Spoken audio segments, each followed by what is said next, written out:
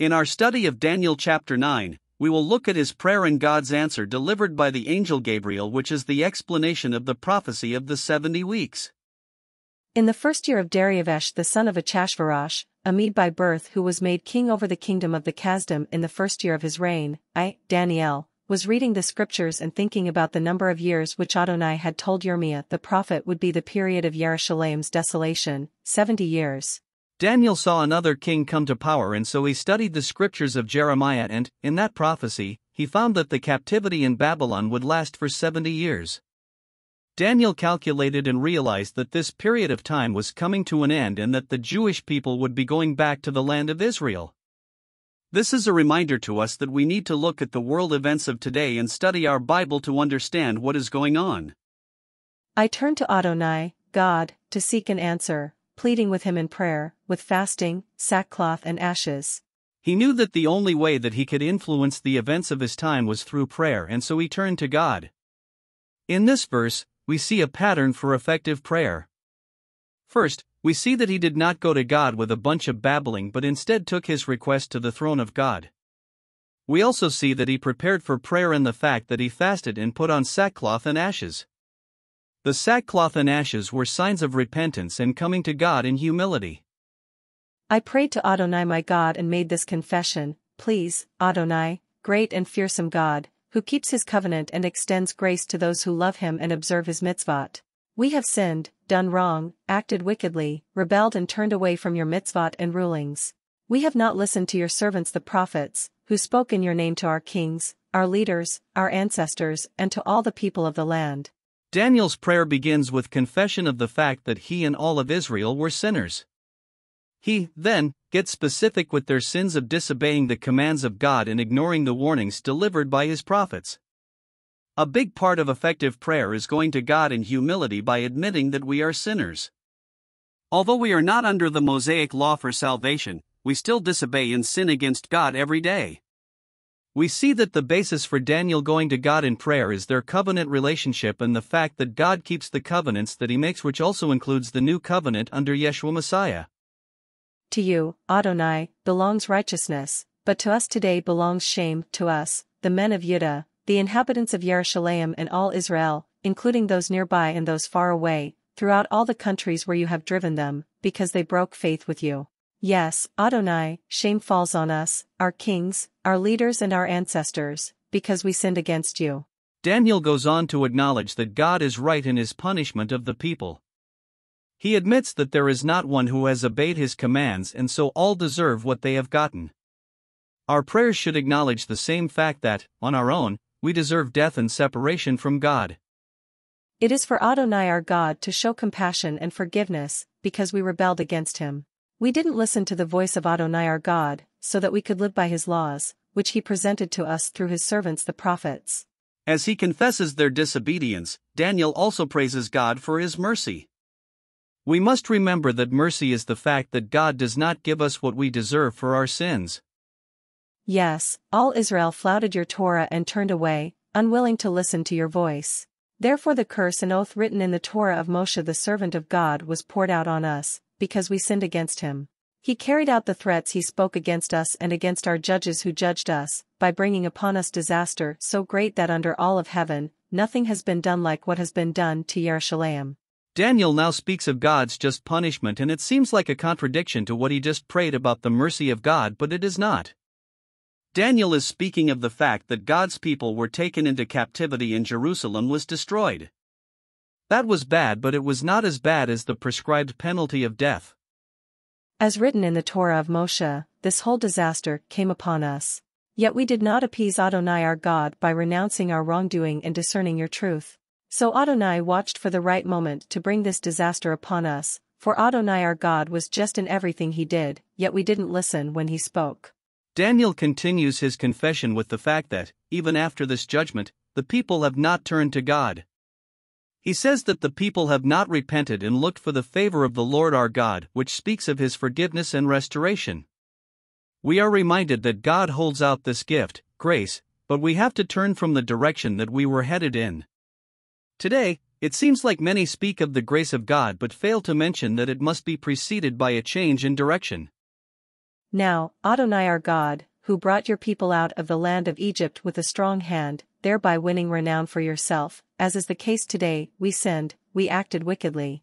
Adonai, in keeping with all your justice, please allow your anger and fury to be turned away from your city Jerusalem, your holy mountain, because it is due to our sins and the wrongdoings of our ancestors that Jerusalem and your people have become objects of scorn among everyone around us. He continues to pray by acknowledging the fact that they have sinned against the very name of God. Everyone knew that they were the people of God as it was displayed when they were brought out of Egypt by His power. This should cause us to ask some questions of ourselves, such as, do those around you know that you are a child of God because they see His power at work? Do we realize that when we sin and those who do not believe see it, we dishonor the very name and power of God? Therefore, our God, listen to the prayer and pleadings of your servant, and cause your face to shine on your desolated sanctuary, for your own sake. My God, turn your ear, and hear, open your eyes and see how desolated we are, as well as the city which bears your name. For we plead with you not because of our own righteousness, but because of your compassion. Daniel appeals to God based on the fact that it is God's city and temple that has been destroyed. His name is associated with them and so not honored while it is in this state. Adonai, hear. Adonai, forgive. Adonai, pay attention, and don't delay action for your own sake, my God, because your city and your people bear your name. Daniel makes it very clear that the basis for his requests is the very nature of God and a desire to honor His name. We can learn a lot from this part of Daniel's prayer as he says that he does not appeal to God based on his righteousness. This speaks to the fact that we can all call upon the name of the Lord and be saved. If we were required to be righteous before we asked God for anything, it would be impossible to ask Him to save us from our sins. While I was speaking, praying, confessing my own sin and the sin of my people Israel, and pleading before Adonai my God for the holy mountain of my God, yes, while I was speaking in prayer, the man Gabriel, whom I had seen in the vision at the beginning, swooped down on me in full flight at about the time of the evening sacrifice, and explained things to me. He said, I have come now, Daniel, to enable you to understand this vision clearly. At the beginning of your prayers, an answer was given, and I have come to say what it is, because you are greatly loved. Therefore look into this answer, and understand the vision. While Daniel was still in prayer, Gabriel showed up with the answer. He explains that the answer was given because he was highly esteemed by God. If we are in Christ, then, we, too, are highly esteemed and God will answer our prayers. The vision that Gabriel refers to is the vision of the ram and goat, from chapter 8. We are reminded that Daniel had been very troubled about the vision and did not understand it. God's answer to his prayer was to bring understanding.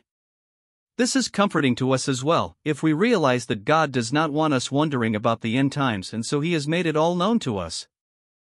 70 weeks have been decreed for your people and for your holy city for putting an end to the transgression, for making an end of sin, for forgiving iniquity, for bringing in everlasting justice, for setting the seal on vision and prophet, and for anointing the especially holy place.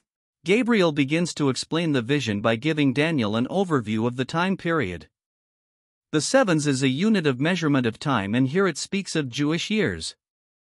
This time is divided into 3 parts that concern the Jewish people. First, the ultimate sin of the people would occur, which is the rejection of Yeshua Messiah. Then there will be a time of great trouble and, finally, Yeshua will return as King of Kings. Know, therefore, and discern that 7 weeks, of years, will elapse between the issuing of the decree to restore and rebuild Jerusalem until an anointed prince comes. It will remain built for 62 weeks, of years, with open spaces and moats, but these will be troubled times. Then, after the 62 weeks, Mashiach will be cut off and have nothing. The people of a prince yet to come will destroy the city and the sanctuary, but his end will come with a flood, and desolations are decreed until the war is over. Gabriel now goes into more detail by explaining that from the time that the order is given to rebuild Jerusalem until the time when the Messiah will come, there will be a total of 69 sevens, 483 Jewish years.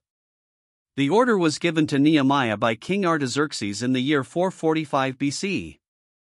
This 69 sevens is further divided into 2 parts, which are the actual rebuilding of the temple, 7 sevens, and the coming of Messiah to pay for our sins, 62 sevens. He even tells of the destruction of the city and temple that happened in the year 70 AD. He will make a strong covenant with leaders for 1 week of years. For half of the week he will put a stop to the sacrifice and the grain offering. On the wing of detestable things the desolator will come and continue until the already decreed destruction is poured out on the desolator. Gabriel continues by explaining the second division of the 77s, which is the time of great tribulation as described by John beginning with Revelation 6. He speaks of the Antichrist and the unholy Trinity, see Revelation 13. Although the Jewish people have had more trials and troubles than any group of people on the earth, this period of great tribulation has not even begun yet. There have been many attempts to mathematically explain when the last division of the 77s, the start of the millennial reign, will occur. The attempts are futile, as Yeshua said that even he did not know when that would be. So, why all of the confusion? The simple fact of the matter is the period of time that is not described in the 70 weeks, which is commonly called the time of the Gentiles or time of grace. It is not counted in the 77s because it does not apply to the Jews. We are currently between the 69th and 70th sevens and holding because of the grace of God. We hope you've enjoyed this study, and we hope that if you'd like more information about any of our studies, you go to our website at mychristianspace.com, and we hope to see you back here again. For now, that's all from the Olive Grove.